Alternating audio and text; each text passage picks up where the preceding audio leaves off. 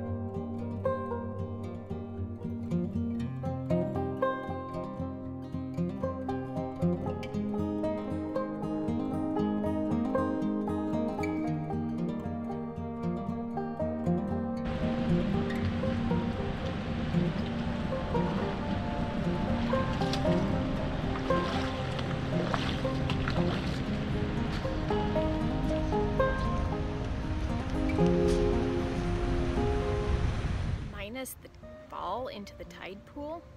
That was pretty fun. I usually am pretty cautious and don't like to venture out too far on the rocks. Owen loves to. He ends up going way over across and climbing all over all of these, and I am not that venturous.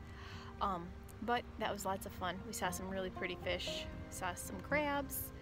My favorite is when the tide goes out and there's crabs all over the rocks and they're just like scrambling everywhere. It's gross and creepy and fun to watch all at the same time.